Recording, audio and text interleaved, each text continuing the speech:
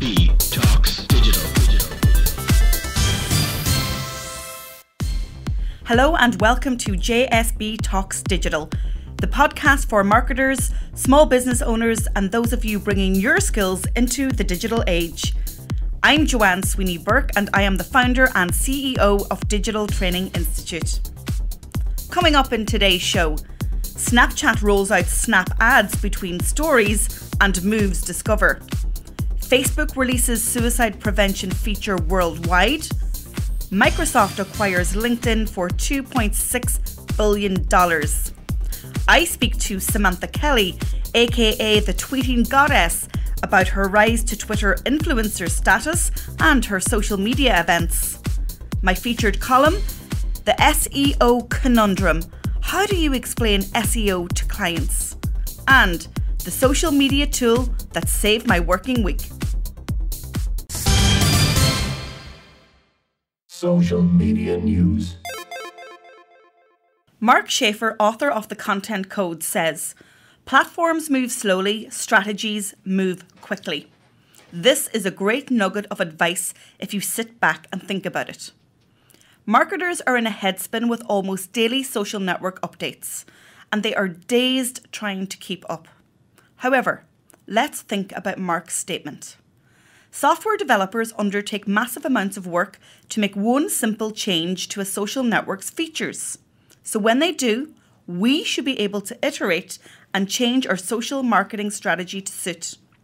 As well as introducing ads within Snapchat Stories, Snapchat have also moved Discover to our Snapchat Stories newsfeed. Clearly, they're attempting to get us to consume more branded content. So, after this move, I, JSB Snaps, now find myself competing for attention against Cosmopolitan, BuzzFeed, National Geographic, Mashable, Sky News, etc., etc. So, taking Mark Schaefer's advice on board, I changed my Snapchat strategy in reaction to the Discover feature move. What did I do? Well, I consciously upped the ante on my Snapchat stories. More JSB videos, more visibility of JSB on the move, more JSB behind the scenes, more JSB exclusives, and more JSB news. The result: a 5% increase in my Snapchat story views in 1 week. You see, I reacted to the platform change. Nothing major, but I reacted and I will remain this stance. Remember, as Mark says, platforms move slowly, strategies should move quickly. So whenever you hear of a social network iteration or update, you must change your strategy because you can, because you are flexible enough to do it. Now, back to ads in our Snapchat stories. Imran Khan, Chief Strategy Officer with Snapchat, says, we want brands to have a place where they can tell their stories in a better way.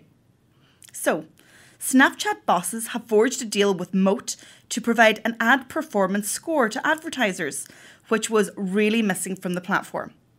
They were asking, how do you measure return on investment on Snapchat ads? So, the new Snapchat Moat metric generates a quality score from 0 to 100 by calculating screen, real estate, and time exposed to video and audio. For now, the score is meant to guide advertisers as they weigh a campaign's effectiveness. But Clement Q, who is head of revenue operations at Snapchat, says, it may become Snapchat's currency, the system that determines how advertisers pay for Snapchat impressions. Remember, in the digital age, we are prosumers, we're not consumers. We will not be dictated to. So, tell me a story, don't sell to me. Nice move, Snapchat. On the same week that I completed a suicide intervention training program, Facebook released its suicide prevention feature worldwide. This is a great move by Mark Zuckerberg and his team, and one that is hugely needed. I learned that in Ireland, around 450 people per year die by suicide, with 15% of that number suffering from depression. Many more die by suicide in reaction to a life event, a trigger, alcohol or substance abuse, or other factors. The point being, we all need to be aware of suicide prevention, as 1 in 20 people worldwide right now are having thoughts of suicide. So Facebook's feature encourages you to reach out to a friend if you've noticed they're having a hard time through what they are posting online. Facebook has made it easier than ever to gently reach out. Users can flag a post the same way you'd flag something as being inappropriate, except this time, you can report that you're worried about self-harm or suicide. Facebook then gives the option to send a message or anonymously share resources. As I learned in the Safe Talk course, intervention is vital to prevent deaths by suicide. So well done, Facebook.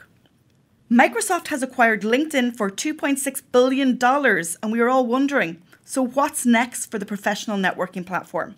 Well, some people have their own ideas of what might happen, and Snapchat influencer Carlos Gil says, Microsoft's acquisition of LinkedIn is one that makes sense for both sides, as I'm sure the plan is to integrate LinkedIn's user data of over 400 million professionals globally seamlessly into Microsoft's suite of products such as Outlook and Skype. Carlos predicts that we'll likely see Twitter being acquired by either Google or IBM not before long. Interesting. So let's wait and see what LinkedIn and Microsoft's next social media move is. Interview. In today's show, I'm joined by Samantha Kelly, also known as the Tweeting Goddess. Samantha is a Twitter influencer, an author, speaker, trainer, and creator of Social Media Summit Ireland and Women's Inspired Network.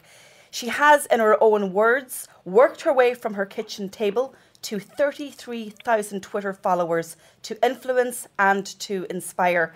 Samantha, you are very welcome to JSB Talks Digital. Thank you so much for joining me, although it feels like we speak every day because I see you on Facebook, Twitter, Blab, you're everywhere. Thanks, Joanne. It's my pleasure to be here. And yes, we are always on social media. But do you know what? A lot of people actually say sometimes, oh, wasting your time on social media. That's not true at all. It's all about relationships, and that's how we've built up such a good relationship as well. Absolutely. So social media is your business. You're a trainer, a speaker, you organise social media events, you're a coach. Tell us how you got into this business. Well, about 5 years ago, I was a lone parent on social welfare, and I had to get a first period kind of starter set for one of my girls who had just came to that awkward milestone. So I kind of went to the shop looking for one, and there was none there. So I decided, you know what, I'll do it. And it was actually at a really kind of crucial stage in my life. I just turned 40. My father had just passed away, who was a huge influence on me, and I was devastated, and my marriage had just broken up. So there was a lot of stuff going on for me. So I was kind of in a vulnerable place, but at the same time I was in a place where, that kind of way when you think, you know what, you only live once. So I decided to go for it. And from there, with that business, which was called Funky Goddess, I hadn't got a penny either, by the way, but I just started promoting it on social media and marketing it because I had no marketing budget.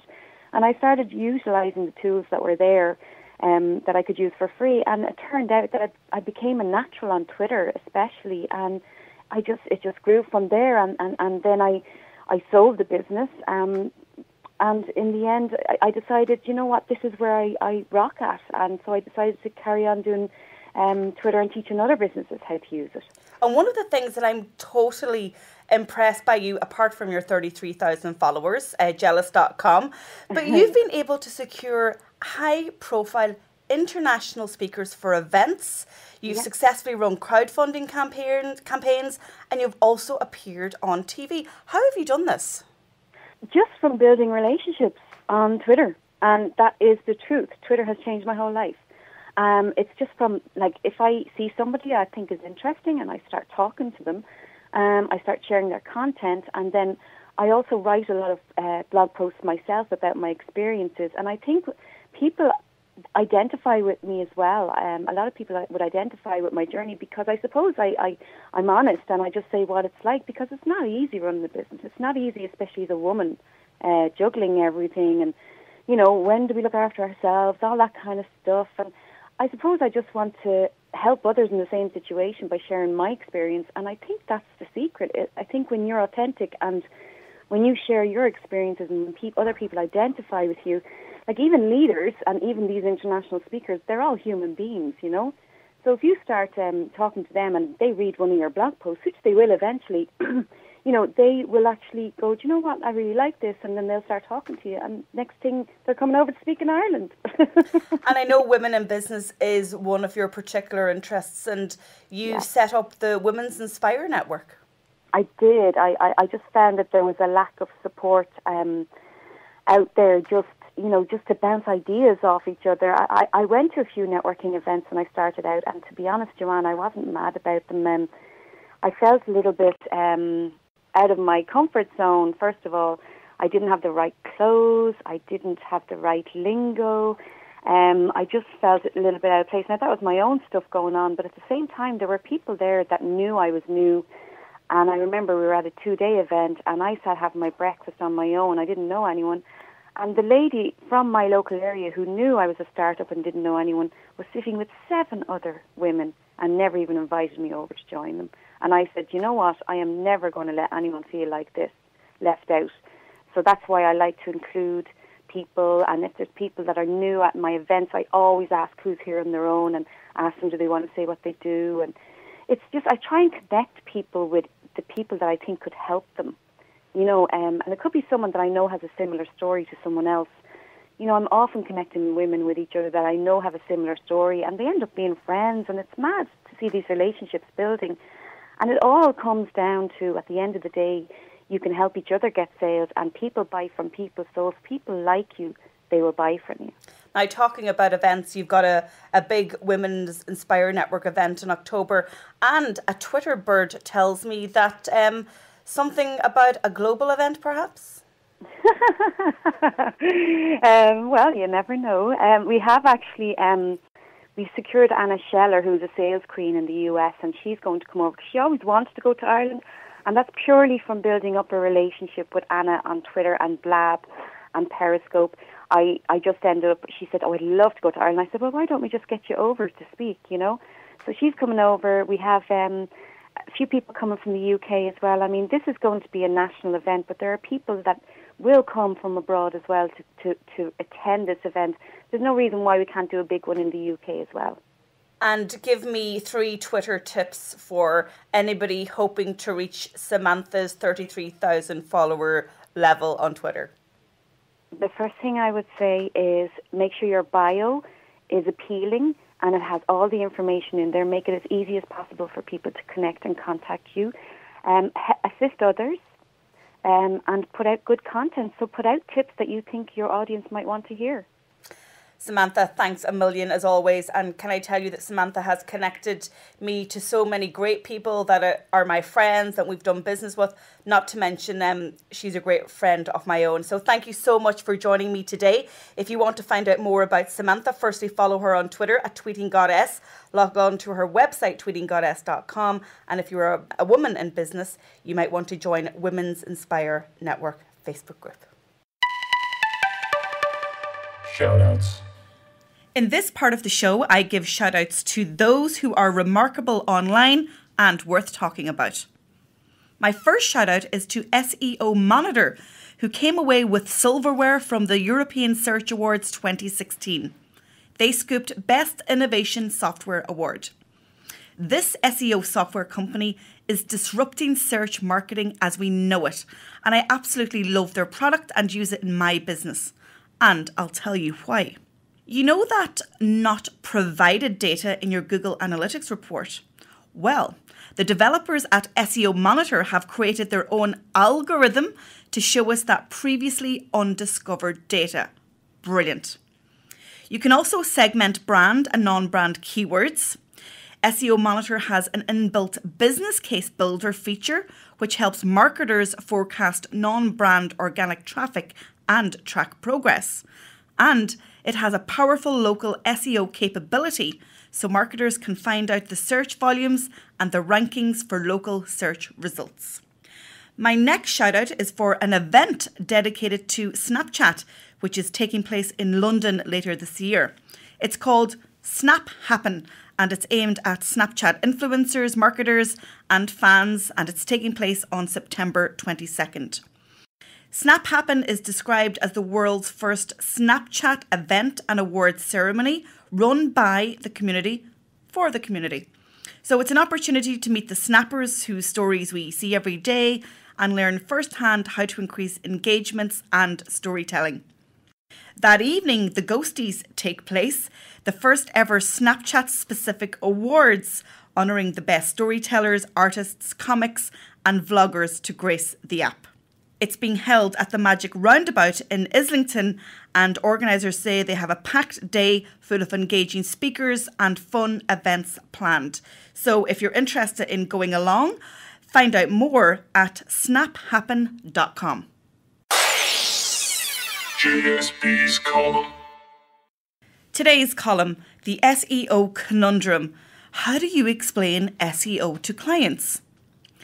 Search engine optimization, or SEO for short, can be the bane of digital marketers' lives. How do you explain SEO in simple terms to your client, and how can you convince them to invest in it? SEO is one of the more complex tasks for a digital marketer, and that's why we have SEO and search marketing specialists. Recently, I was explaining the concept of SEO to a client, and I thought it would be useful to share my know-how with you. So, here's my approach. Firstly, explain the basics.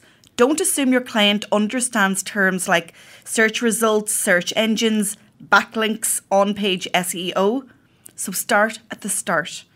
I usually explain how Google works, how it matches searches with results. Secondly, design a graphic to show the journey of keywords and visitors to Google. Most people retain information better with visual storytelling. Thirdly, explain what SEO does for the client using simple phrases such as SEO helps your website appear on the first few pages of the search results. SEO helps your website appear sooner when someone searches for keywords relating to your business. Or SEO makes it easier for people to find your business and your website. Fourthly, before meeting a client, make sure you familiarise yourself with your client's website. Knowing what your client does and what his or her website is about may come in handy for you when you have to use analogies, comparisons, or particular scenarios. Be sure to do a search for keywords relating to your client's business and search them on Google with him or her. They will then realise how important SEO is. Finally, explain all the SEO tactics you are going to employ to improve the SEO health of your client's business, such as audit their website for broken links, undertake keyword research to influence your content marketing strategy, make mobile a priority in your marketing tactics, and link to quality outbound links. So, there are my tips. Let me know how you get on, because the SEO conundrum, you can explain SEO to clients. Social media tool of the week. Software as a service is a vital part of my business. I use technology to make my business more efficient, more accountable, and it helps me scale. The same is true of your social media and digital marketing activities. Tools are a vital component. So, the tool that saved my working week is Canva. Graphic design is an essential element of social media marketing. We need visuals for Facebook, Instagram, Twitter, LinkedIn, Pinterest, and our blog posts, not to mention creating presentations for clients or prospects. Canva is a graphic design tool for non-graphic designers, and everyone I teach this tool to absolutely loves it. Canva really offers a variety of content types, from pre-sized social media image and header templates to marketing materials, documents, presentations, invitations, and ads. You'll find almost everything you need, but if you don't, you can always create a custom project. Canva for Work was released in 2015, and it's the premium version of its DIY design platform. It costs $12.95 per month, so it is affordable for small business owners or solopreneurs. It saved my working week because I wanted to quickly create a featured blog image for my latest blog post, and I was able to customize the dimensions to match my WordPress blog. If you haven't tried Canva, log on to canva.com, and if you are already a user, check out Canva for Work at canva.com/work. Remember, a picture tells 1,000 words.